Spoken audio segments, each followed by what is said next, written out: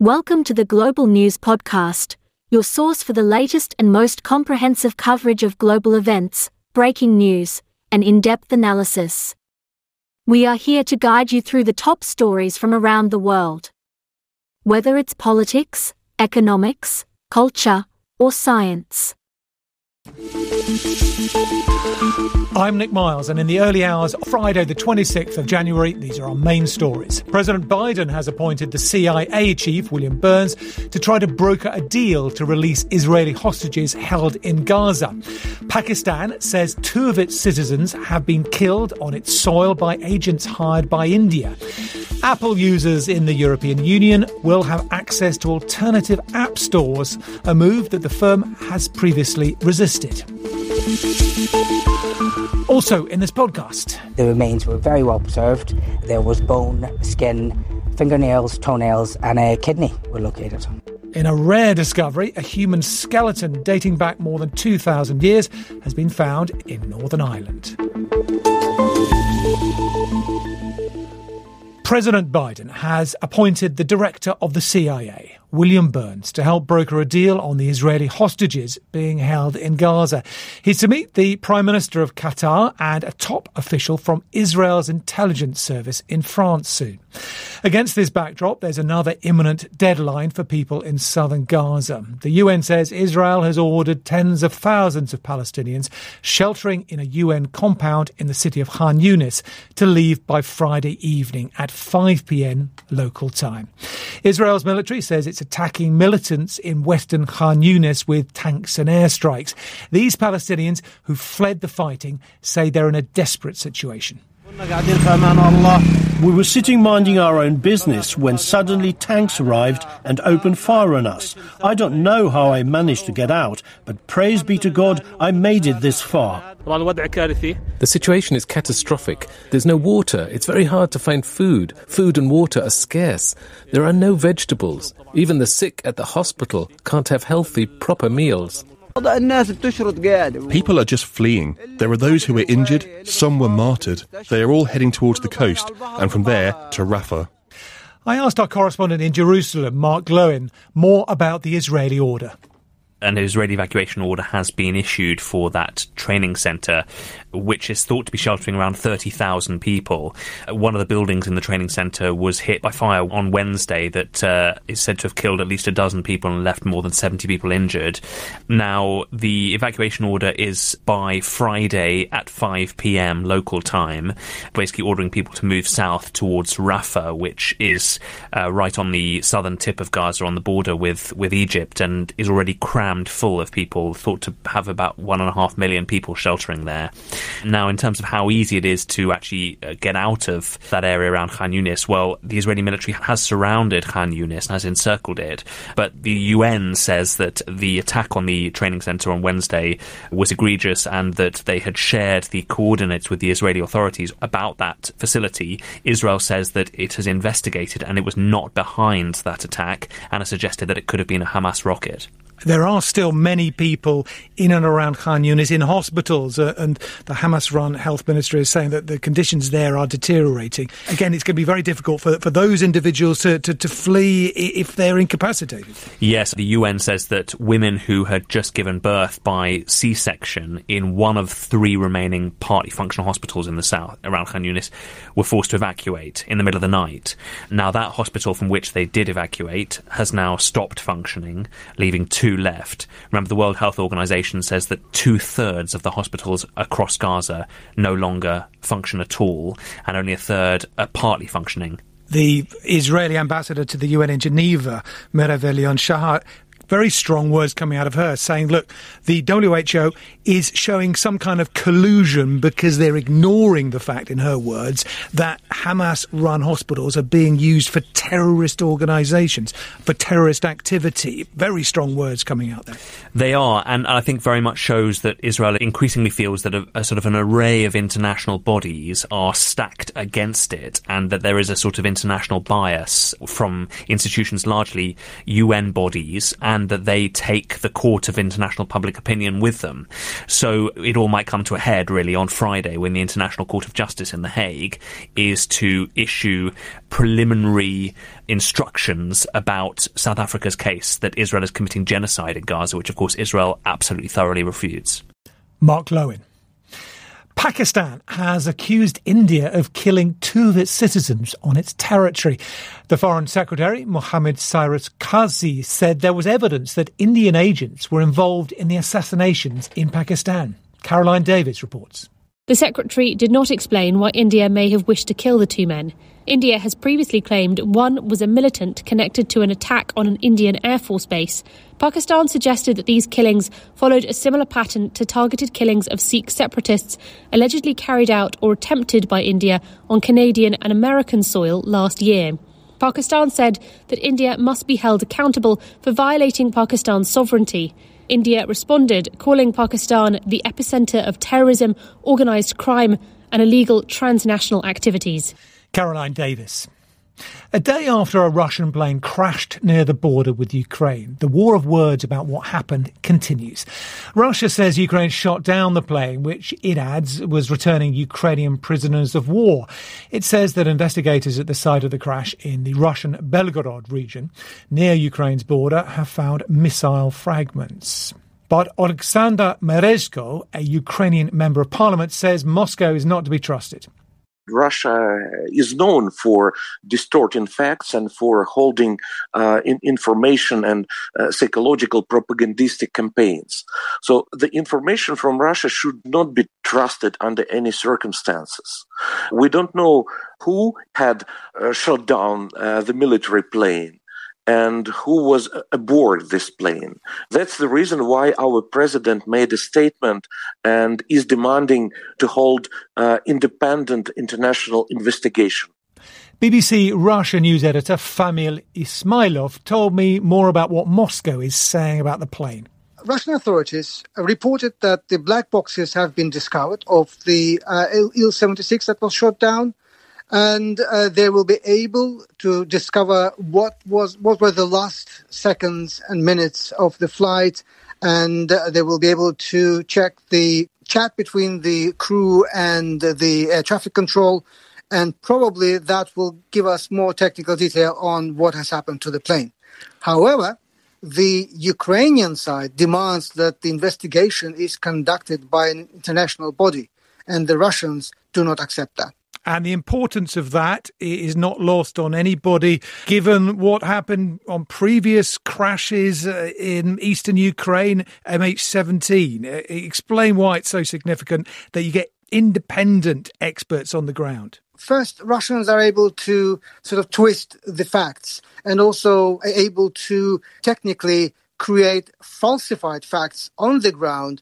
We've seen with MH17, the Malaysian Airlines plane that was shot down above Ukraine in 2014, how Russia was employing all possible technical skills and even propaganda skills to make sure that the fact that the plane was shot by a Buk missile, a Russian missile on a Russian launcher, they tried to cover this up as much as they could. And more, they were trying to bring in all sorts of conspiracy theories. In this particular case, we still have too many questions. The Russian side says that there were 65 prisoners of war on board that were taken for exchange with the Russian prisoners on Ukrainian side.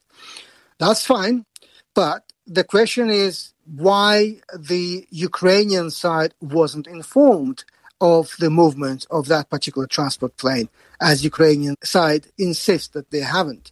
To a lot of people, this might seem tragic, but it's still a sideshow to the broader issue of the war. So how important is it in terms of the information war that Russia comes out of this being seen to be the moral player, if you like? This is very much part of the information war because Russia does not divide information as a tool or propaganda as a tool, as a weapon of the war. Starting with the families of the prisoners who were to be exchanged, to blame and increase the pressure on leadership of Ukraine to start thinking about the peace negotiations and a compromise that would leave Russia with the territories that is occupying at the moment in Ukraine. BBC Russia news editor Famil Ismailov. Well, a court in Moscow has sentenced the Russian nationalist Igor Girkin to 4 years in jail for inciting extremism. Girkin has repeatedly criticised President Vladimir Putin and the conduct of the war in Ukraine. He was a leader of the Russian-backed forces who began fighting in eastern Ukraine in 2014. Our Russia editor, Steve Rosenberg, was at the sentencing hearing in Moscow. Igor Girkin had already been convicted by a Dutch court in absentia for shooting down a Malaysian Airlines flight in eastern Ukraine and sentenced to life imprisonment, which he'd ignored. But now he is going to prison, though not for the murder of 298 people on board MH17. Today, a judge in Moscow found Mr. Girkin guilty on extremism charges and sentenced him to 4 years in a penal colony. The former FSB officer had become a vocal critic of how the war in Ukraine is being fought. Not hard enough, in his view, but his problems began when he began to insult Vladimir Putin. Last year, the ultranationalist pro-war blogger had called the Kremlin leader a non-entity and a cowardly waste of space. A few days later, he was arrested. In 2014, Mr. Girkin had played a key role in the early stages of Russia's war in Ukraine, commanding pro-Russia militias in the Donbass. In recent years, the Kremlin has cleared the political landscape to remove liberal, pro-democracy, pro-Western rivals. The decision to send Igor Girkin to jail suggests it's now targeting individuals at the opposite end of the spectrum, the so-called ultra-patriots. It sees them, too, as a threat. Steve Rosenberg. In a separate development, a Russian woman has been sentenced to 27 years in prison for the killing of a pro-war blogger last April. Vladlen Tatarsky died when a bomb hidden inside a small statue given to him by Daria Trepova exploded in St. Petersburg. Trepova, who's 26, said she thought the statuette contained a listening device. Her sentence is one of the longest ever imposed on a woman in Russia. Now, from Russia to neighbouring Georgia. Thousands of people in the country have found out that they were stolen from their parents at birth and sold. It's believed the black market in baby trafficking operated for decades, from the late 1970s up to the mid-2000s. Some of the victims are now taking their cases to the Georgian courts, hoping to get access to their birth documents so they can trace their biological families. Faye Nurse reports.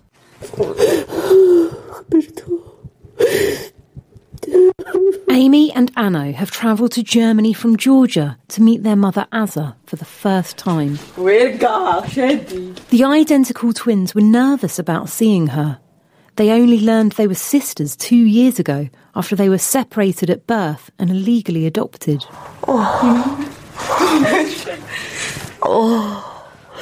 Azza was told by doctors her daughters had died shortly after giving birth. From today, my life has great meaning. I'm so happy that I've found my children. For the twins, the reunion causes mixed emotions. Amy is overwhelmed at finding her mother. I felt something like I've never felt. Yeah, I'm shaking. I just want to comfort her because I know what she's feeling. Anno is angry at the web of lies. I don't know why, but when she hugged me, I felt more anger than anything else. How the twins found each other is nothing short of miraculous. Amy, a punky 21-year-old, posted a video of herself getting her eyebrow pierced. A friend saw the video and sent it to Anno. One of my friends sent me a TikTok video of Amy. When I saw her, I thought I was looking at myself. They exchanged messages and eventually decided to meet up at a train station. I was like, oh my God. Am I looking in the mirror? Exact same person, exact same faces, exact same voice, exact same thoughts. They both decided to confront their parents. We talked to our families and found out that we were both sold illegally as children. I was heartbroken. My whole life is a lie. That was the first feeling I had. But they soon realised they weren't alone when they came across a Facebook group with more than 230,000 members, all sharing similar stories, all hunting for the truth. It was set up by a famous Georgian TV personality, Tamuna Muzaritsa, who is also looking for her family. She discovered she was adopted after finding another birth certificate with incorrect details. When we meet Tamuna, she is on the phone advising someone on their case. Everything exploded. Message after message after message. Mothers looking for children, children looking for the mothers. Tamuna had opened a dark chapter in Georgia's history, tens of thousands of babies trafficked over decades. She started working with human rights lawyer Leah Mukhshavaria to try to bring justice to the families. First, there are the cases where the biological mother voluntarily gave up the child, either for money or for another reason. The second is a larger group of tragic stories where a mother is lied to in the maternity unit that her baby has died. It's hard to understand how such a large illegal operation could thrive in a small country. Leah explains a culture of shame around adoption and the turbulence following Georgia's independence from the Soviet Union played a part. People were poor and criminality thrived. Adoption was not properly regulated by the state, so people tried to solve this issue on their own. One thing I can say with certainty is that this illegal adoption was systemic and it operated and existed all over the country. Leah and Tamuna's work means that some cases could end up in court, but Tamuna still hasn't found her own family. The saddest part of my story is that I have reunited hundreds of families and I cannot find my biological parents. Georgia's government says it's investigating, but no arrests have been made. That report by Faye Nurse, and you can watch the full documentary Betrayal at Birth, Georgia's Stolen Children, on the BBC World Service YouTube channel. Now, it could be the opening line in a crime novel. Body found in bog. But in reality, it emerges that a very old body turns out to be ancient human remains dating back over 2,000 years have been found in peatland in Northern Ireland. The well-preserved bones are thought to be those of a teenage boy. It's the first time that radiocarbon dating has been used on a body found in a bog in Northern Ireland. Our island correspondent, Sarah Girvan, reports. In October last year, bogland outside the town of Balahi revealed a secret it had been keeping for more than 2,000 years. A bone protruding through soil launched a police investigation. The remains discovered as a result have been carbon dated to around 500 BC. Detective Inspector Nicky Deehan was part of the team that spent 3 days uncovering them. The remains were very well preserved. There was bone, skin, fingernails, toenails and a kidney were located. They were able to determine that the age of the remains would have been between about 13 and 17 years at the time of death, and possibly a male.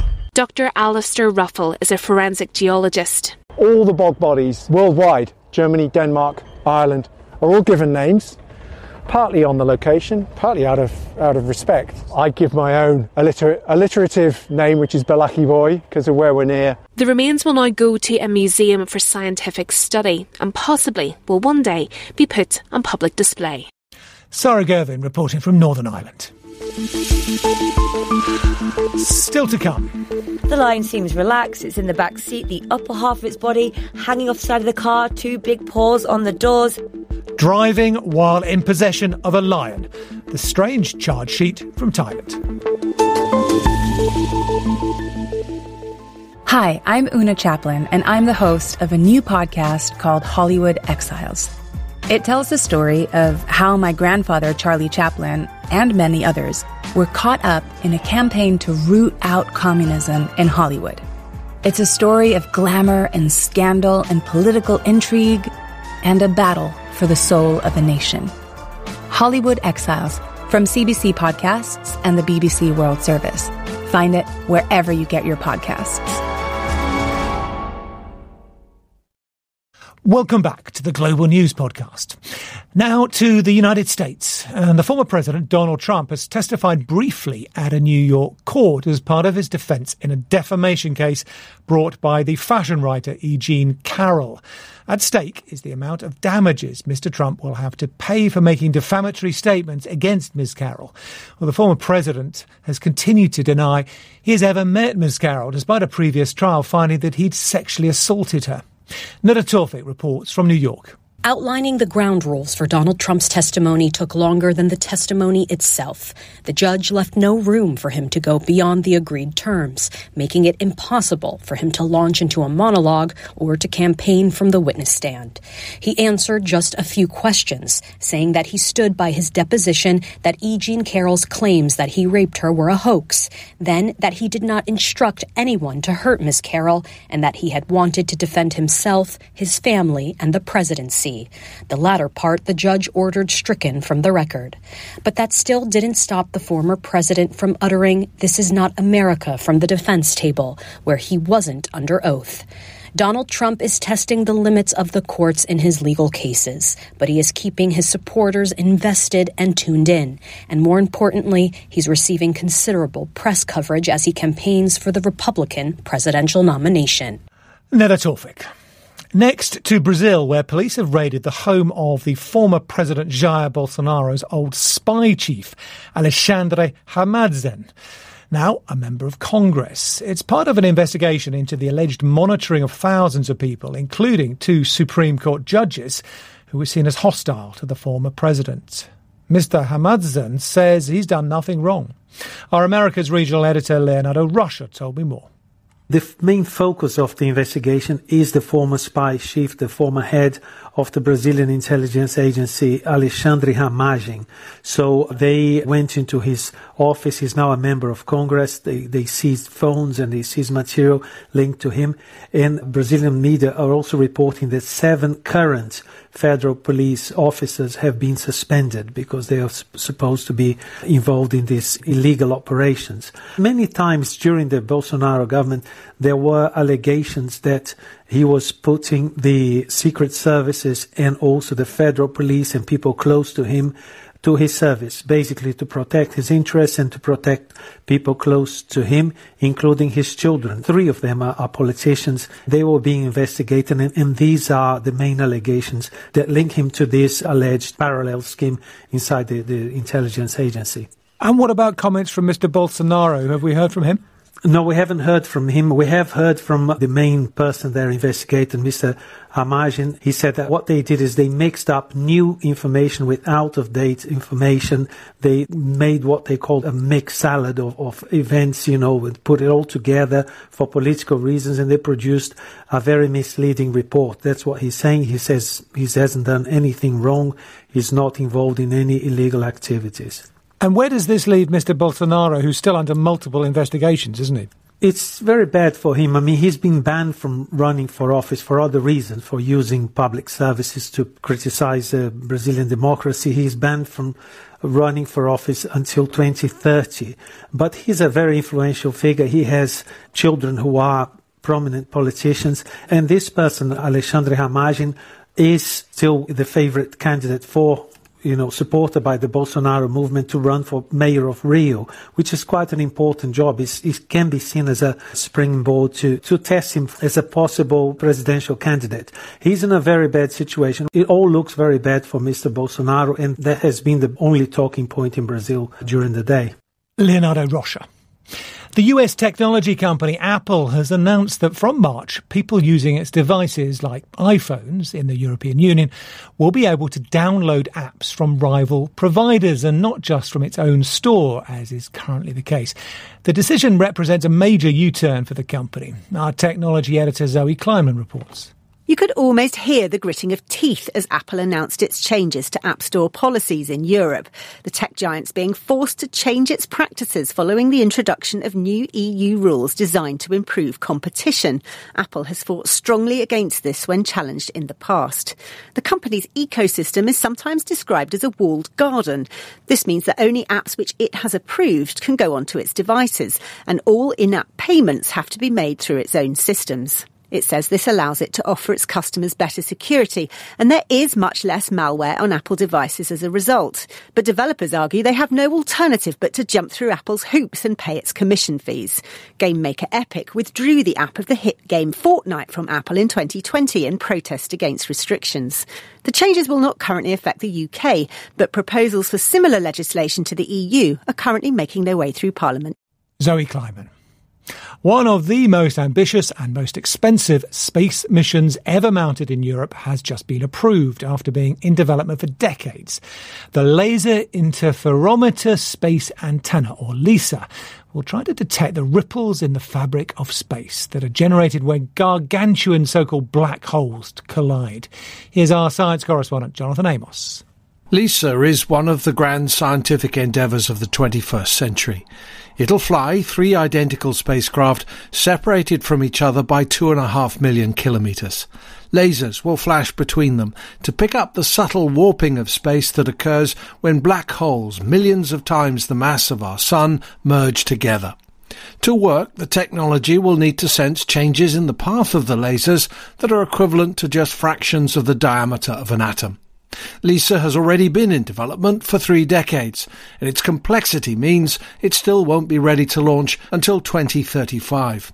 The total project cost will probably exceed $2.5 billion. But scientists are convinced LISA's insights on the workings and history of the cosmos will be profound.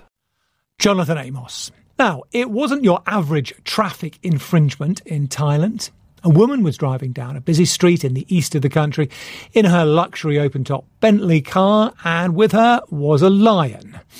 Well, in a video of the incident, people on motorbikes can be seen nervously passing the animal, which had its head and 2 paws hanging outside the car, facing into the oncoming traffic. Stephanie Prentice told me more.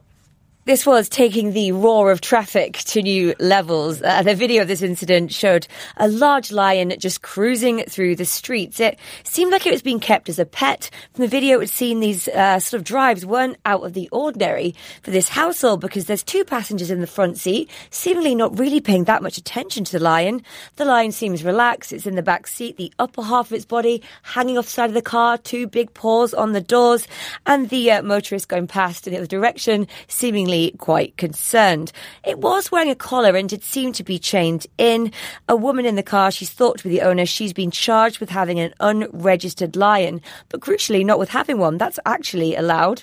And a Sri Lankan man who's in the car too, he's left the country after the video of this incident went viral. He's believed to be the lion supplier and is facing charges as well. So having a cat like that is not a problem. Having potentially dangerous big pets is fairly common in that region. Well, having a big cat in Thailand is seen by some as a status symbol. In Pattaya, where this lion was spotted, there's videos on their local Facebook groups of pet lions actually getting loose at night.